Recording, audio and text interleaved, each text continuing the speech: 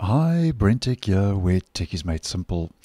So just a quick video to let you know about a update that Microsoft has rolled out regarding the split screen feature in Microsoft Edge for desktop. Now, a quick recap. Split screen, as the name implies, lets you multitask by splitting up your screen into two open tabs which are viewed in the same window.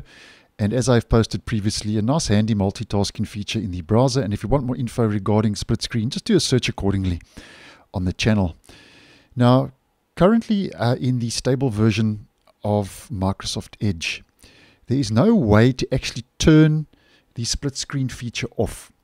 We do have the option to be able to hide from toolbar, which can also be accessed if we just head to our main settings in the stable version. It can also be accessed on the appearance page, where you can customize the actual toolbar button. So here we go, split screen button. You can turn off the button, but you can't actually disable the split screen feature and turn the feature off as a whole. Now, this could all be set to change because in Edge Canary 1.24, which is the latest preview version, Edge's split screen now has its own section on the appearance page where there's a toggle to actually disable the feature.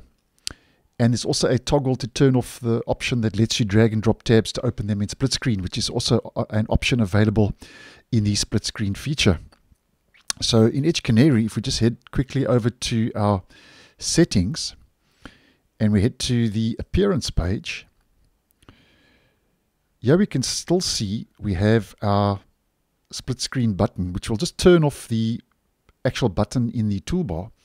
But if we carry on scrolling down, it seems now that Microsoft is testing this new option, where, as mentioned, split screen now has its own section on the appearance page, which gives you these three options: enable split screen, drag tab to open with split screen. You can turn both those off, and then you can configure split screen.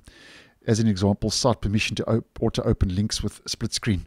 But the important bit here, I think, is if you're not using this feature and you want to free up a couple of system resources in the browser, especially if you are using Edge on a low budget or low end machine, you can now actually turn off the split screen feature, which will require a browser restart. So I can actually turn it off, and you'll see some interesting things take place when I restart my browser. So because I have to restart, it actually means that it's not just disabling a shortcut, it's actually disabling the split screen feature as a whole in the browser. Now you will see it's actually removed the split screen shortcut button from my toolbar. And on the appearance page, you will see that the option to actually toggle on split screen has also been removed from the different buttons to be able to toggle on shortcuts for the toolbar. So it means that because it's actually removed that whole function, that the feature is now totally disabled and hasn't just turned off the shortcut like it currently does in the stable version. So there we go. And that's now actually turned the feature off as a whole. And if you want to re-enable the feature, obviously you just toggle that on. You'll have to restart once again because obviously it's applying a major change kind of in the background. And you can see once again, as soon as I've restarted, here is my split screen toggle. And if we head down once again on the page, you will see that the toggle to turn on the shortcut is available once again, which means the feature has been re-enabled.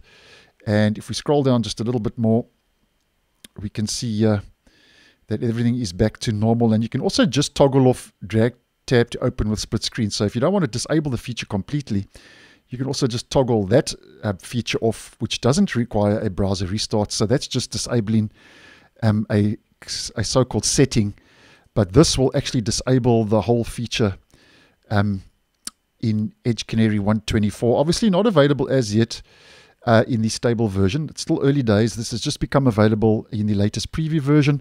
And like all of these different tweaks and adjustments, I'll keep an eye on this, but I actually think this is a nice move in the right direction, because I think turning off that feature will actually free up a couple of system resources when it comes to resources that Edge is using, and could give you a little bit of a system boost, especially on a low budget or low end machine.